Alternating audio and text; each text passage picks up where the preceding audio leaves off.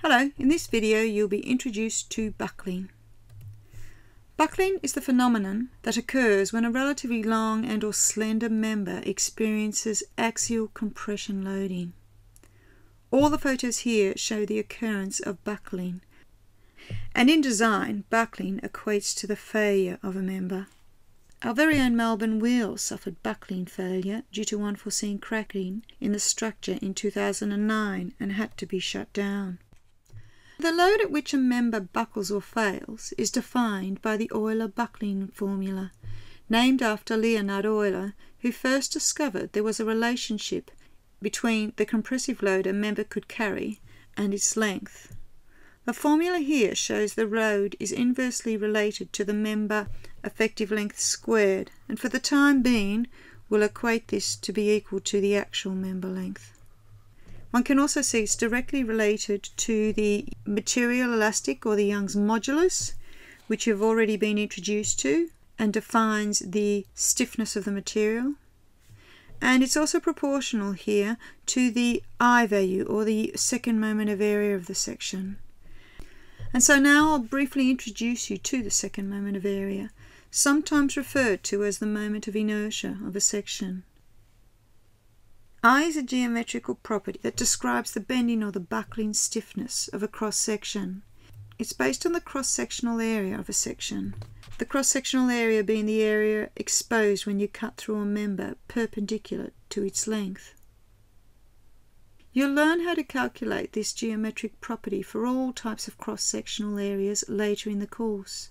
Now I would just like to consider the formulas as given here for a solid square and circular section and a hollow square and circular section. These formulas all have units of length to the power of 4. And one can see for the square section I is equal to the b value to the power of 4, and when the square is a hollow section it's equal to the outer b value to the power of 4 minus the inner b value to the power of 4 divided by 12. For a circular section, I is equal to pi times the radius to the power of 4 divided by 4. And when a circle is hollow, once again it's equal to the outer I value, take away the inner I value. Now a section has two possible axes about which it might buckle, the x and y axes. And these axes are 90 degrees apart. The buckle axis divides the region of the beam in compression from the region in tension. Over here, our member is buckling about its x-axis as the top half of our member is in compression. And to the right here, our member is buckling about its y-axis as, when looking at the deformed shape, the region in compression is to the right. All things being equal, a section will always buckle about its least stiff axis. Now I'd like to look at the Euler buckling formula in a little more detail. For a given section, our Young's modulus, second moment of area, would be constant, and pi is always constant. And as you can see here now, our buckle load is inversely proportional to our length squared. And this curve plots as shown. When our length increases, our buckle load reduces dramatically. When using this formula, it's important to be clear about what units you're working in and to be consistent with your units. I suggest you work in units of newtons, millimeters and megapascal. If we present our Young's modulus in terms of megapascals, we would get a newton per millimeter squared. Our second moment of area we set as units of length to the power of 4, so here would be millimeters to the power of 4.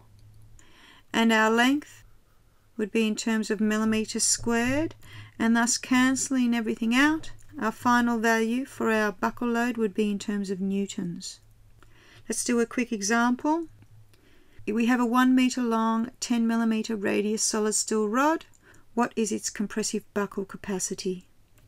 The Young's modulus of steel is 200,000 megapascals. Calculating I now, we would substitute in for our radius, which would give us a value of 7,854 millimeters to the fourth. Now calculating our buckle load, we would simply substitute in all our values, which would give us a final value for the load in terms of newtons, because we've been working in millimeters to the fourth and megapascals and millimeters, of 15,500 newtons, or 15.5 kilonewtons. If one were to work out this buckle load for different lengths, this is the curve you would get, and here you can see the value plotted at 1 meter. So when the member is longer than 1 meter through here, our compressive member strength is dramatically reduced. Up until now, in our buckling formula, we have taken the effective length term as being equal to the actual member length, and this is not always the case. The effective length is defined as being equal to the distance between zero moment points, or points of contraflexion or inflection.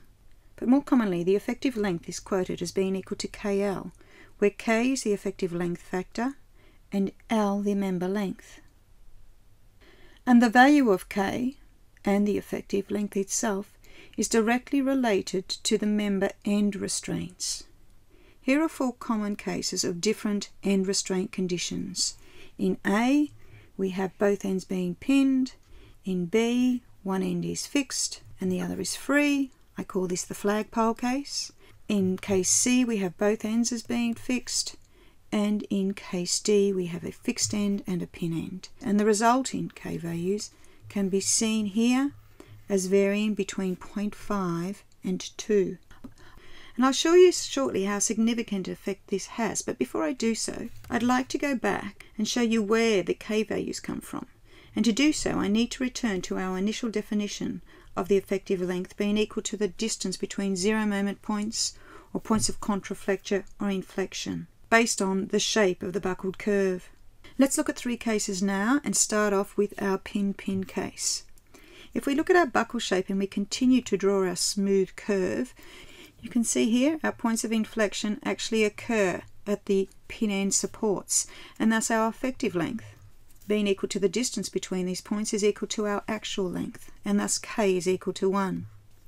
Considering now our fixed free condition over here to the left, if you draw the buckled shape again, this time our points of inflection occur here and here, and the distance between them now is equal to our effective length, and that is equal to 2L.